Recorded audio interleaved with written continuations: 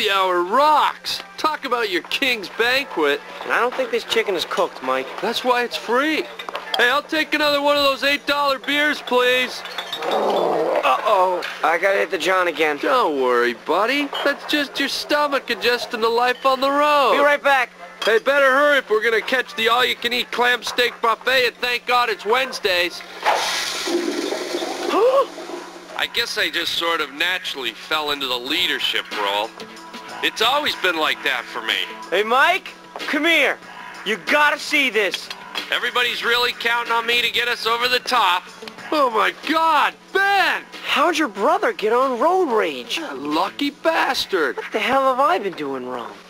So in conclusion, I think I'd be perfect for road rage. Am I hip enough? Hell yes, dog. Let's kick it freestyle.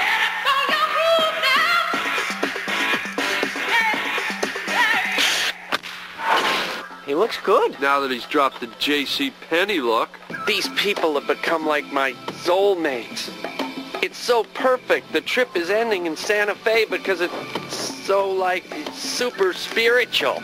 Great Spirit is like so super pleased that you won the Jello Shot Marathon. You are all now 40 points closer to your fully loaded SUVs. Yeah, cool. Izzy rocked with the Jello shots, man. It was so cool of her to fall off the wagon so we could win. What's more important, sobriety or getting more points for the SUVs? So I took one for the group. Brother Eagle now requests that you get your freak on at our casino nightclub dances with laps. We should hook up with him, man. Santa Fe is only like 18 hours away. We could be there in like 18 hours. Are you kidding me? It's always been my dream to be on a road show. Yeah, right. What would it be called? Mike and Gary? So this guided your daughter? On her wedding day. Oh, man. Thanks. I've been tracking that son of a for months. I was so close, and then suddenly, poof, he's gone. It's like he's vanished from the face of the earth. We've got 12 hours to find the organs and get them to Santa Fe General. If we don't make it, guys, those orphans are toast. You magnificent bastard. You went undercover. Wing me! Coming right up. Dip. You know it, Daddy. I can't wait to see the look on Ben's face. He's gonna freak! When was the last time you saw him? I'll kill you! No, I'll kill you! Bring it on! Christmas, 2 years ago.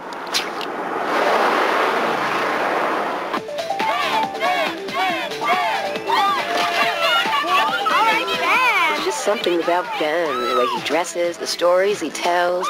I'm starting to think he could so be the one I lose it to. Oh my God, I can't believe I just said that. I'm definitely tight with Kira, yeah. But now that I got to know everybody individually, I'm starting to think of everybody as individuals. I'm not so much a stand-up comic as a satirist. I hold up a funhouse mirror to society. Everyone's been really supportive of my weight issues. I finally feel okay about who I am. And who I am is a girl who needs to lose maybe 15 pounds. Maybe 30 pounds. What do you think? Everyone's cool, but I feel so alone. There's no one here I could talk to about my sexuality. I'm really confused. A few more days and it's like blue sky, baby. Ain't nothing gonna stop us now. Hey, brother! Kiss my hairy ass! Oh, no! Hey, Ben! How the hell are you, man? Mike? Great to see you, man.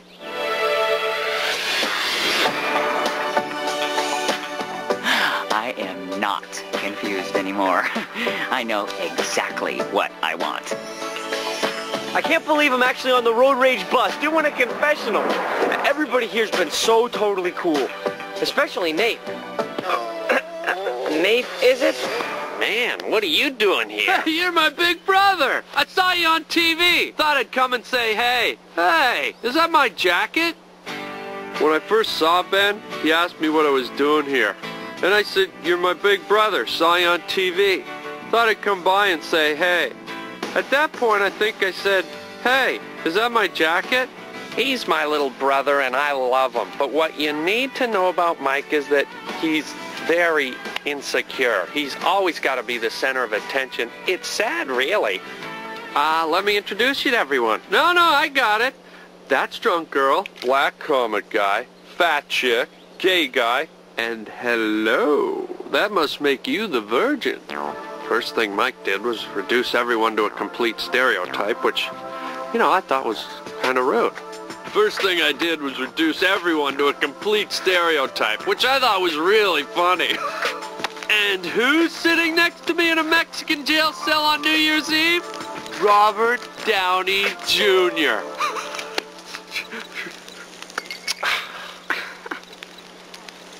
What? That's my best story. Can I talk to you alone, Mike? It felt so sad when Mike stole Ben's story. If we don't have honesty, we'll never make it. You stole my story. Hey, you know how it is. You're sitting around having drinks. Oh, come on, I'm sorry, Mike. Just let it slide, okay? I got something really good going here. Yeah, all right. Well, at least it's nice to see you finally got some friends. Cold? A little. Share my blanket? Oh, thanks. He said thanks. He didn't have to, but he did.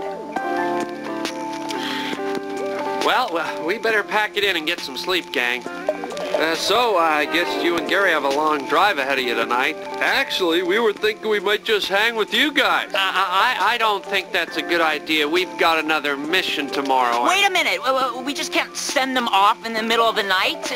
It's night. But there isn't enough room on the bus. We'll make room. Then it's settled, Ben. We're here.